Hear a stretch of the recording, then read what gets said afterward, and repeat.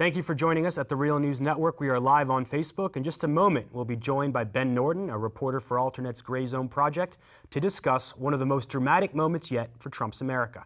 A raging controversy over contact with Russian officials claiming the scalp of National Security Advisor Michael Flynn late on Monday. His resignation letter saying, quote, "I inadvertently briefed the vice president-elect and others with incomplete information regarding my phone calls with the Russian ambassador."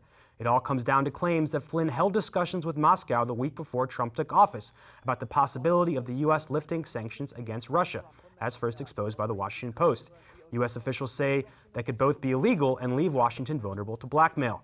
Mike Pence, the vice president, was dragged into this mess when Flynn assured him the claims were untrue, leading the vice president to step in and defend him live on TV. But then Flynn came out saying sanctions may have come up with talks with Russia. He just couldn't remember 100%. According to Washington, intercepted comms with Russia show Flynn didn't make any promises about lifting Russian sanctions, though he did suggest any trade restrictions brought in under President Obama wouldn't necessarily carry out over into the new administration. Retired General Keith Kellogg has been named acting National Security Advisor while Trump decides who will fill the position. Well, we're now joined by Ben Norton. Thank you so much for joining us, Ben. Glad to be here. Thanks for having me. So, Ben, Donald Trump has tweeted that the real story here is that there have been so many illegal leaks coming out of Washington. Will these leaks be happening as I deal with North Korea? Others might say one of the real story might be how this is exposing rifts within the Trump administration. Trump has backed closer ties with Russia, and then we also have the neocon wing, Mike Pence as an example, that have been virulently anti-Russia, drawing back into the Cold War, really. Can you give us your response? Absolutely. I mean, I think you hit the nail on the head there. What this demonstrates is there is this internal contradiction within the Trump administration already on foreign policy. It's been there for a while. Flynn was himself one of the people who was pushing for rapprochement with Russia. There are many alleged ties. He perhaps spoke, but at least attended a dinner and sat next to Putin that was organized by Russia Today, the Russian state media. In some ways, I wouldn't necessarily say that that's a negative thing. We should anyone who's concerned with peace, be looking for rapprochement, be concerned about potential escalation and even military conflict against Russia. I mean, Russia has the most nuclear weapons in the world. It has a very large army.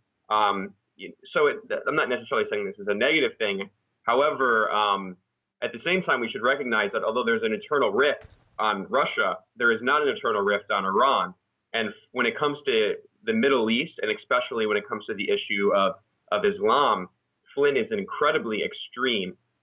He's a virulently anti-Muslim bigot, frankly. He's claimed openly that Islam, the religion of 1.7 billion people, is actually not a religion. It's a political ideology. He likened it to a cancer. Flynn has this pathological hatred of Iran. And again, I mean, so do many of the neocons. So while it's true that when it comes to Russia, they may have some distinctions, and in many ways, that's clearly what it was at the heart of what's happening here. I don't think we should necessarily consider this a huge loss, especially for those of us who are interested in peace. Because again, I mean, Flynn, when it comes to issues like Russia, he might not have been as bad as some neoconservatives. He could have even been worse in other ways.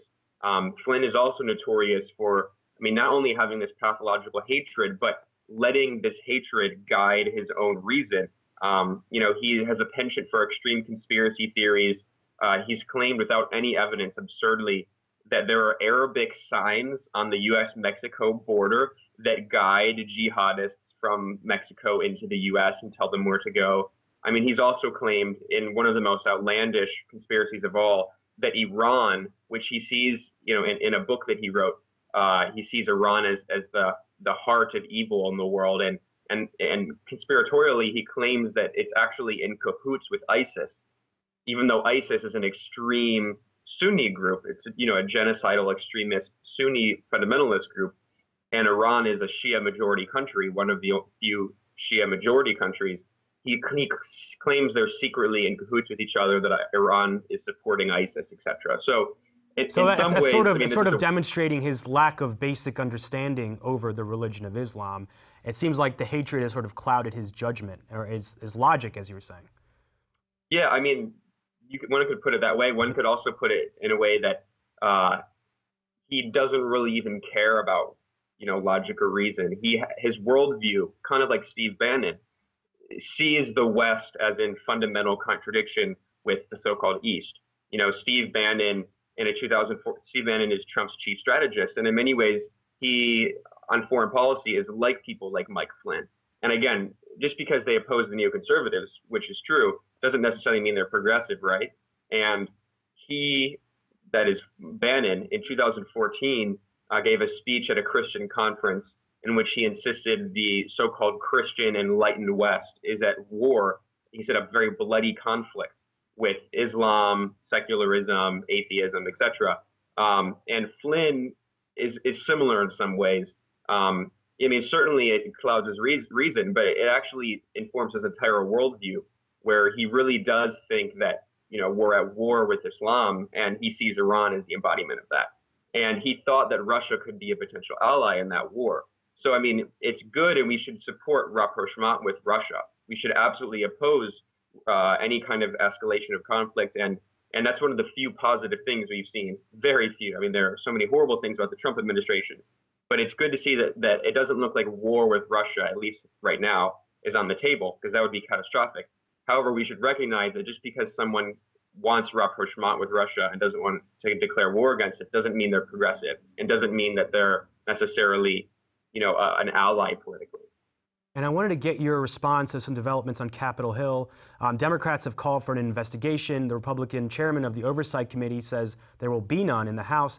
Meanwhile, The Hill is reporting Senator Roy Blunt on Tuesday said there should be an exhaustive, who's a Republican, said there should be an exhaustive investigation of the ties between Russia and the Trump administration.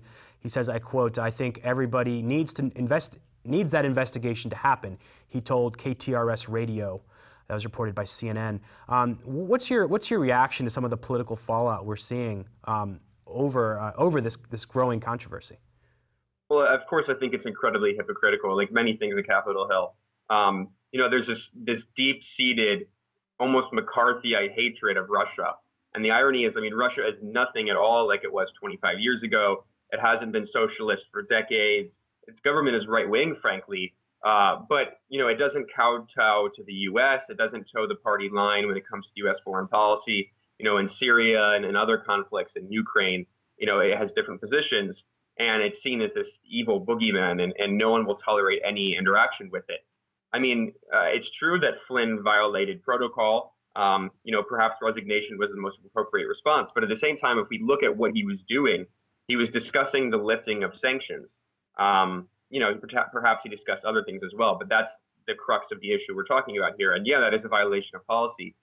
But, the lifting of sanctions is something that we should encourage. If we're interested in peace, if we're interested in rapprochement, if you want to pursue diplomacy instead of just, harming other countries economically and politically, that's not a big deal, right? And then when you also when you look at the underlying hypocrisy when it comes to other countries as well, it's almost baffling. So yes, Flynn may have had these ties to Russia, but what about the ties that other politicians have to countries like Saudi Arabia? Certainly the Russian government is repressive in some ways, but nothing compared to countries like Saudi Arabia or Qatar or even Turkey. And many politicians in the U.S. have extreme ties, very close ties to these countries. In fact, the Trump administration has already been moving even closer to Saudi Arabia. They've had multiple phone calls with Saudi King Salman and the Deputy Crown Prince. Where is the controversy on Capitol Hill? Where are the investigations into links to this extremist regime that supports extremism throughout the world, that subjugates women, etc.? Clearly, there's this kind of Cold War boogeyman that Russia has been presented as, and I think perhaps people should investigate Flynn. That's fine, but are we going to investigate other forms of links to other countries that have repressive regimes as well? This wraps up part one of our discussion with Ben Norton. To watch the full discussion, go to therealnews.com.